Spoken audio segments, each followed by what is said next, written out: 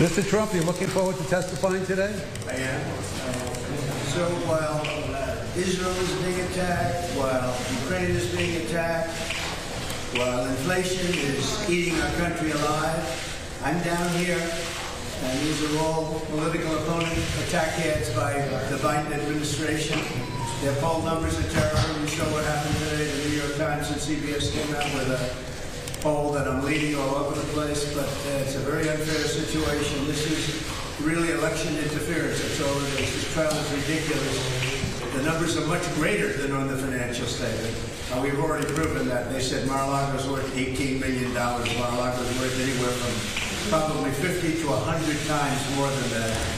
And it's a terrible, terrible thing. These are political operatives that I'm going to be dealing with right now. You have a racist attorney general who made some terrible statements, and we just used some more that came over the wires today.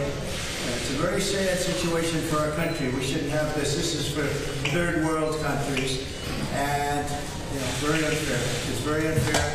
But in the meantime, the people of the country understand it, they see it, and they don't like it. They don't like it because it's political warfare, as you would call it, or political lawfare. Another name, that got a lot of names for it. But usually it takes place in third world countries and banana republics. And nobody's ever seen that to this extent.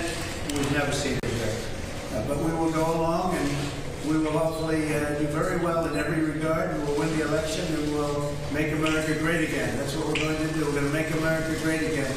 But we have to take away from the thugs that we deal with and the horrible people that actually must hate our country to do this.